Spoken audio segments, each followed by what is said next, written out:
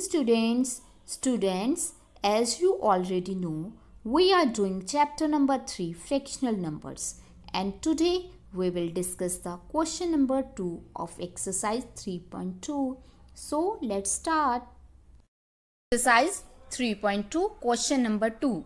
Write next 5 equal fractions of the given each fraction.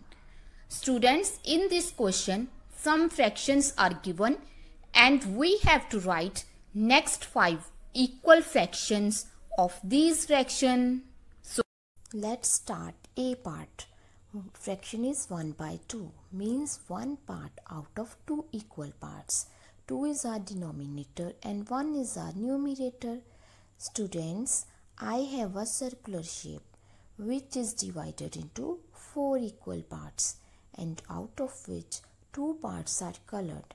Now students, compare these two circular shapes. Are these shapes equivalent to each other? Yes, these shapes are equivalent to each other. 2 parts out of 4 equal parts means 2 by 4.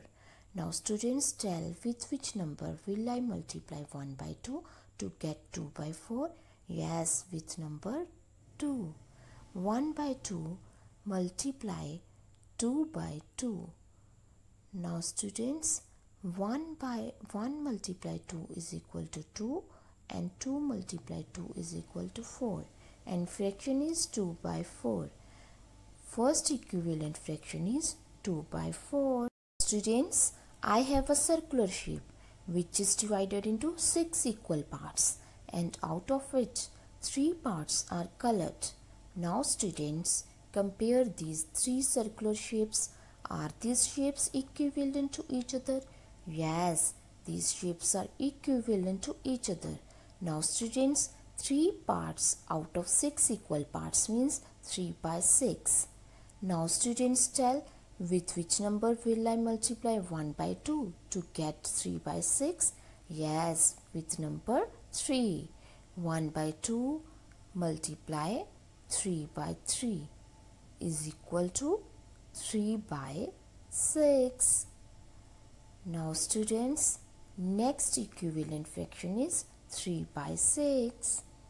Now students, I have a circular shape which is divided into 8 equal parts and out of which 4 parts are colored.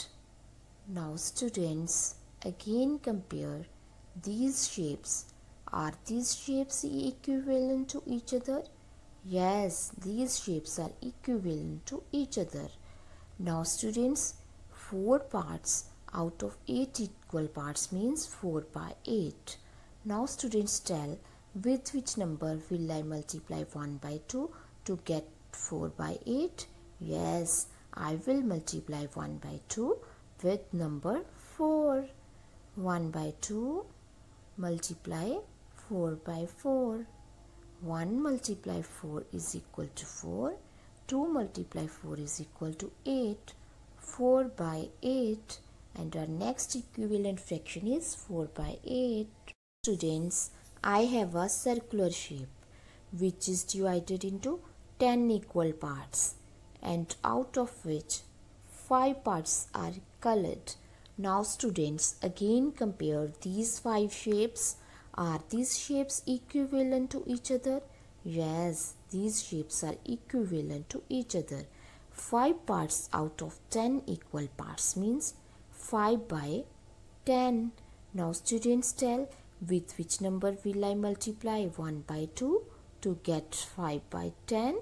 Yes, I will multiply 1 by 2 with number 5.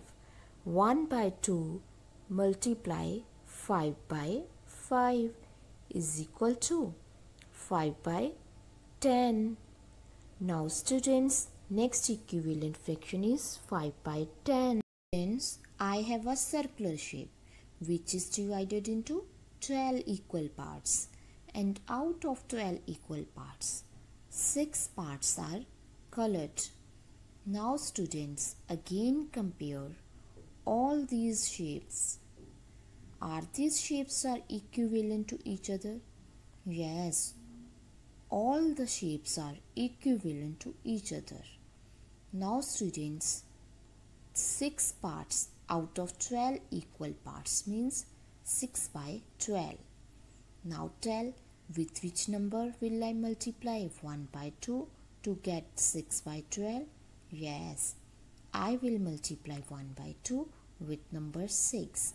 1 by 2 multiply 6 by 6 is equal to 6 by 12. Now students, all these are equivalent fractions of 1 by 2. Now students, first fraction is 2 by 4, second is 3 by 6, third is 4 by 8, fourth is 5 by 10 and fifth is 6 by 12. Now students, you saw I multiply numerator and denominator with same number to get equivalent fractions. You already know about PAS. Now we discuss one question later to this. Which fractions are equivalent to 1 by 2? In this, 4 options are given and we have to choose the right option. Now discuss A option. Are these shapes are equivalent to 1 by 2? No, these shapes are not equivalent to 1 by 2. So this is not our answer. Now discuss B option. Are these shapes are equivalent to 1 by 2? Yes, these shapes are equivalent to 1 by 2. Now students, B is our answer and you have to tick the B option. In your homework, you have to solve A, B, C and D part of sum number 2 of exercise 3.2. Thank you.